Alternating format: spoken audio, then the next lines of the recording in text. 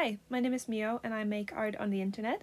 In this video I would like to go through the SYMMETRY tool on Procreate and how it works.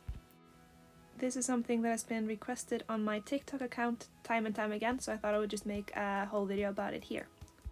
So the first thing that I've done is to make a new canvas, and that you do in the menu here, and you click on the X, and then I like to use the square.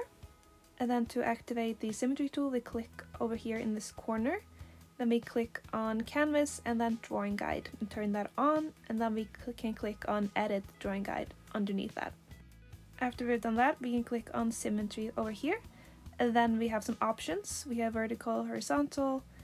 We're gonna start with the vertical one. Up here you can choose the color of the line in the middle.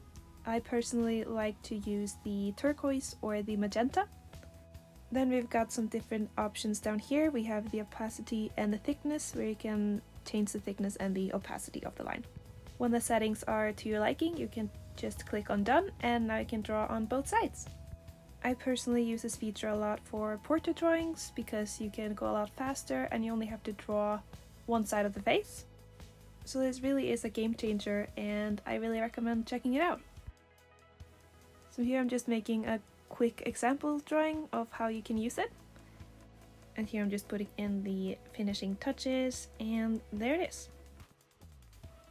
But then if you go into your layers and add a new one, that layer is not assisted like the other one, so you can see that it does not draw on both sides. So to fix this, we're going to click on the layer and click on Drawing Assist, and now I can draw on both sides again. And the same goes for if you want to take the Drawing Assist off. You just click on the layer and then you click on Drawing Assist. Here's an example of what I've made with the SYMMETRY tool on vertical mode. And here are a few other examples.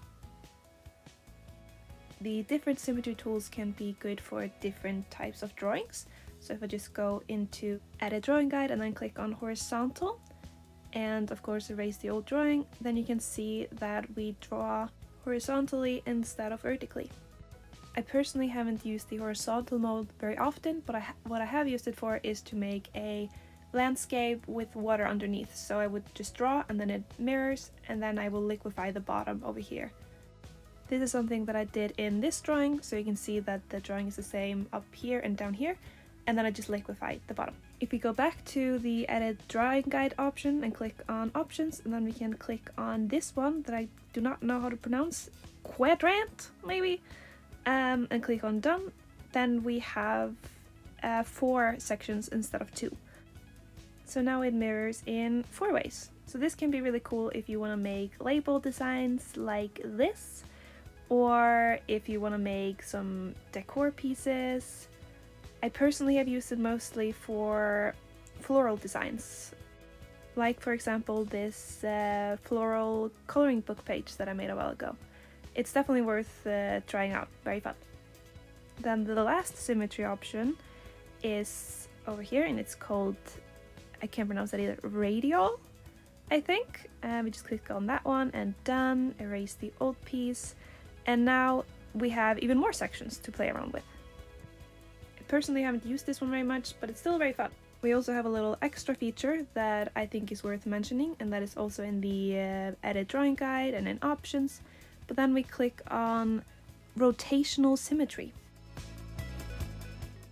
When you draw with Rotational Symmetry, the line sort of follows you like this, so it goes the same direction that you're going instead of mirroring it, so it can make for pretty cool effects. So that was it for this tutorial. I hope you liked it, hope you learned something, and that it answered some of your questions. Thank you so much for watching, have a great day, and goodbye.